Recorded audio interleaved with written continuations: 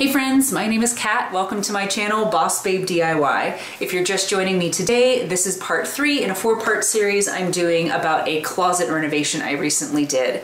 If you missed parts 1 and 2, where I do 2 completely separate dresser makeovers, I will link those in the video description box below. Today's video is so exciting because I finally get to show you this room I've been talking about for so long that these dressers will be going into. I turned an entire guest room into a full walk-in closet, and it has a little bit of everything. It's got some custom builds, it has pops of color, it has vintage pieces, it has thrifted finds, upcycled pieces, all of it. So without further ado, I'm just gonna go ahead and jump in on this renovation. Let's get going. I met Desiree a couple of years ago at a local clothing swap. She runs this incredible vintage clothing store on Instagram called Electrical Banana Vintage. If you have a second, go out and follow her. She finds the cutest stuff. It's not just for Nashville, she does ship as well. I'm personally a huge fan of this psychedelic cat t-shirt, but she does run this business out of her home. So as you can imagine, it takes up quite a bit of room, leaving her and her husband not much closet space of their own. So she messaged me a couple months back to see if I could find a good solution for her. This is the space that I will be working with. As of right now, it is their guest room slash catch-all room. As you can see, it is very crowded, and all of this clothing on the racks that you see are just her vintage store. These aren't even her personal clothes, and she has some really beautiful vintage pieces herself, but no way to really display them or keep them organized. So I will be taking all of this out of this room and turning this into one full glamorous walk-in closet. It's definitely going to need some brightening up. There's currently no overhead lighting, so it's really dark. So I'll be sourcing a vintage lighting piece as well as a bunch of thrifted vintage dressers. We're also going to be creating a space for her husband. As you can see, all of his clothes are smashed into this tiny closet. He is a shoe lover, so we're also going to find some good shoe storage for him and get rid of these clunky old bookshelves. So when I talked to Desiree about the design style she wanted for the room, she said she wanted something really cozy, but something that also highlighted all of her vintage clothes. So a lot of the images she sent me were very Amelie meets Golden Girls. So we decided to go for this really opulent, what we're calling Hollywood Regency style, with lots of deep greens and these coral pinks. We'll be utilizing some fun wallpaper, as well as some really cozy seating and some fun accents. She also mentioned to me that she really likes being able to see all of her beautiful vintage clothes. So I'm going to be utilizing some open shelving. I'll be using some copper pipes as well as some just traditional open shelving. I'll also be utilizing some open shoe shelving, and I'm going to try to do a thrifted mismatched dresser look like you see here, where it's 2 completely different dressers, but I paint them to look the same. Lastly, I'm going to display some of her beautiful jewelry in some thrifted photo frames. One thing I do want to mention is that this video was filmed a few months back, and I have a friend helping me. She's been in my small quarantine bubble.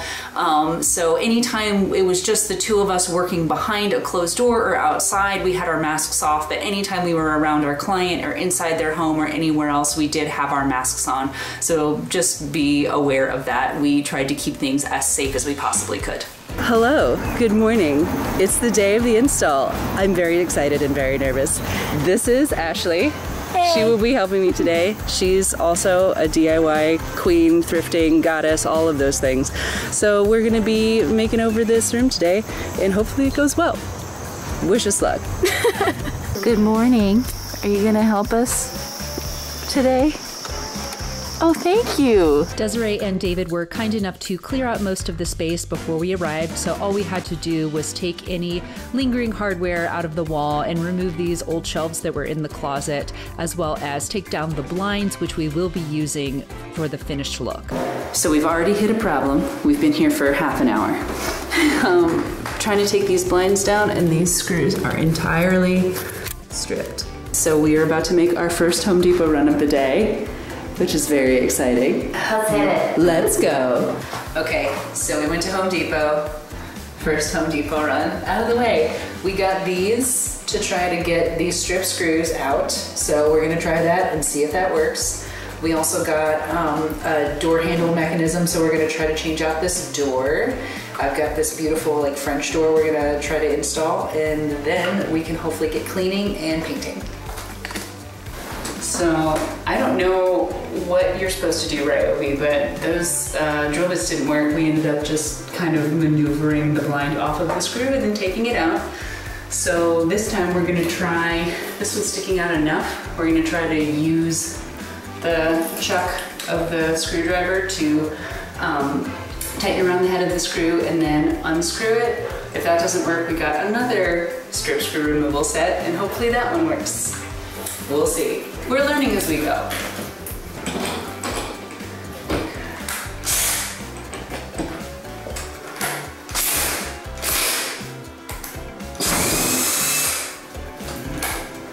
I don't know if it's gonna grip around this one.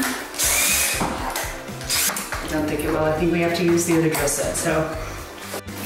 Seriously. I don't understand. Well, that third option didn't quite work either, so we tried just removing the blind by brute force without punching into the drywall, and it just was not budging, so we decided to pivot and wrap the whole thing in plastic and just paint around it. Honestly, it worked just fine. Now, one of the big pieces Desiree requested was a French door. Not only is it really beautiful, it also allows a lot more natural light to come into the room, which we desperately need. I was able to source this one off of Facebook Marketplace for $30. It was an exterior door, so we had to remove the frame and clean it up a little bit before installation. The hinges for the new door didn't sit exactly where the hinges from the old door did, so I used this trick that I learned a while ago where I take an old painting stir stick and cut it down to the exact size of that hole, glue it, and then nail it in place. I forgot my nail gun that day, so I'm just using regular tack nails, but you can use a nail gun if you've got one. Once that's on there, I filled any gaps with wood filler and sanded everything nice and smooth before I painted it later. If you have never installed a door before, I would highly suggest getting a buddy to help you out, because it is definitely a very cumbersome thing and it requires a lot of small movements to get it to set just right in the door frame.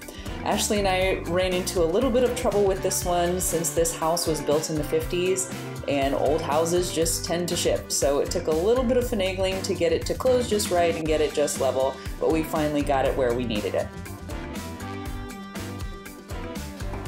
We're gonna start by wiping down these walls, getting all the schmutz off, filling in any holes, and sanding it down. Then we'll start painting.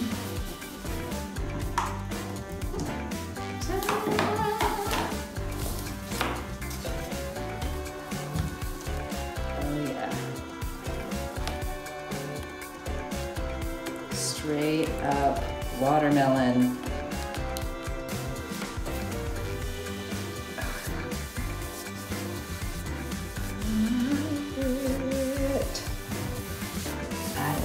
Bold.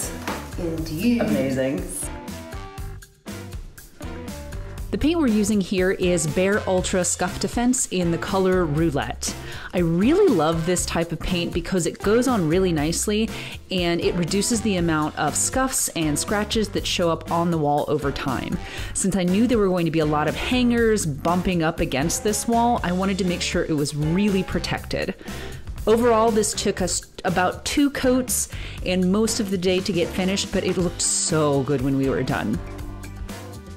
Hello and good morning. It is day 2.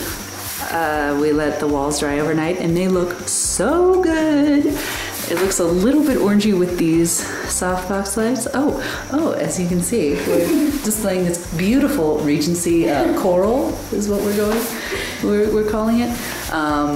Yeah, it looks really beautiful. So this morning we're starting by hanging some wallpaper. I gave Desiree a couple of choices and she decided on this beautiful one. So we'll be hanging this up.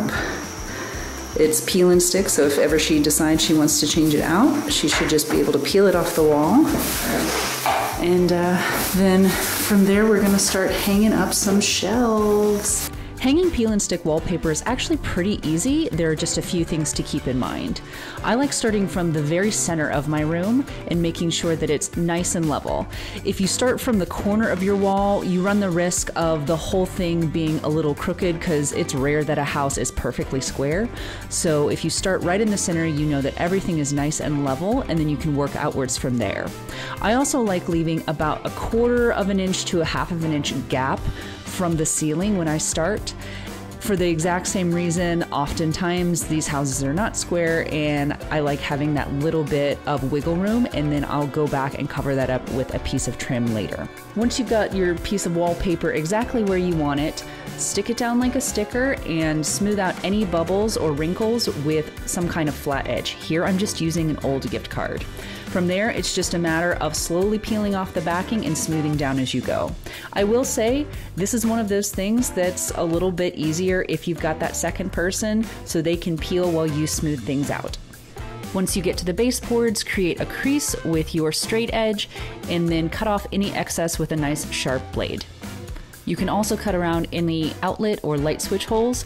It's okay if this part's a little bit messy because you'll eventually be covering it up with the light switch plate anyway. Once that first panel is in place, it's just a matter of matching up the pattern with your next panels and working your way towards the corners. So many wallpaper scraps. So many. Look at it. All in the name of patching. So you can see with these wallpaper panels, they went up really well, except for the pattern to match, there are these little gaps in between most of the panels, which is a bummer, but you know, it was cheaper peel and stick wallpaper, so bound to happen. So I'm going to try to hide this with a little paint. Bought a bunch of paints and a couple paint markers from Joann's to fill in these little gaps. Hopefully it'll fill them in and you'd never even know that there was a gap there.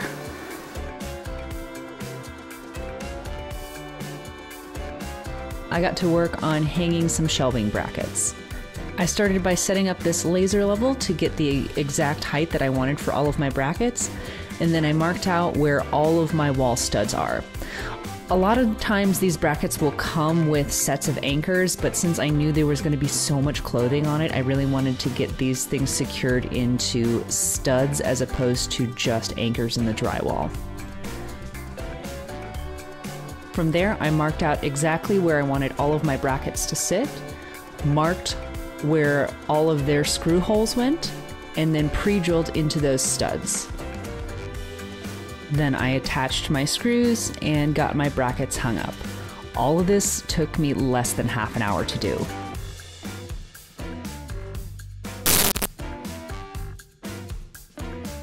Bear, sponsor me. Your scuff defense is awesome. I want it in every room that I paint, that I live in.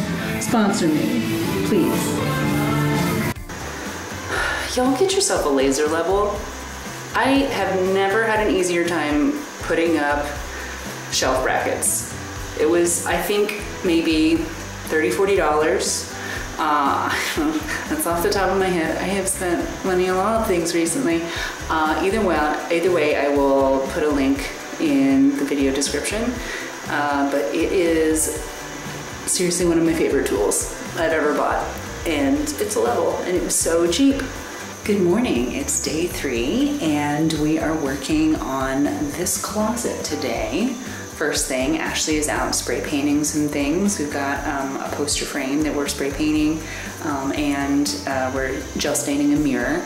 In the meantime, we had to do a little pivoting on this closet design. We have a lot of shoes to get in here, and we're gonna try to fit some coats as well. So I'm about to hang up a bar across here for all of their winter coats, and then we're going to do some shoe storage underneath and up the sides and potentially over. We're just going to try to fit as much in here as possible. It is going to be an organizational dream. We're also going to try to put some hats over here on the wall just for him to display, and then we get to start decorating. I started by cutting down pieces of 1x2 that were the same depth as my shelves. These will act as my braces underneath the shelves, so I'll be screwing these into the walls and then the shelves will just sit right on top of them. Then I cut down my actual shelves. Now, in theory, you should get out a circ saw for this or use a table saw, but I was just feeling lazy and I knew that these didn't have to be exactly right, so I just cut halfway through, flipped them over, and cut the rest of the way through, and it worked out just fine. And just for fun, here's some footage of me and Ashley painting and staining our little hearts out. She's working on some shelves, we've got a picture frame going, and I'm also working on staining a mirror that will be going in this room as well.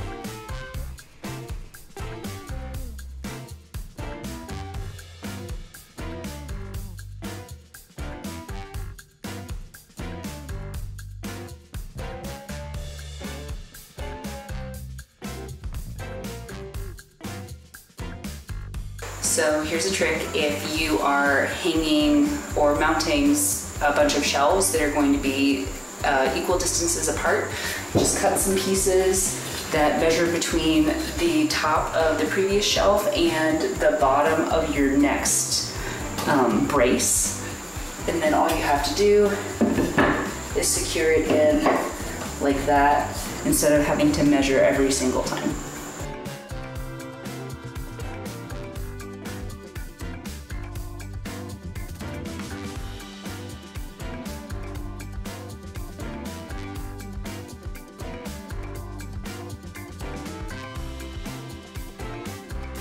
Thanks so much for joining me today, guys. I hope you're enjoying this closet makeover.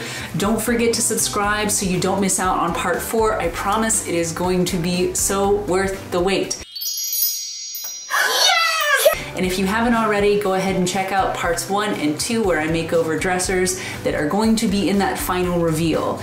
If you like this video, give me a thumbs up, and until then, we'll see you next time.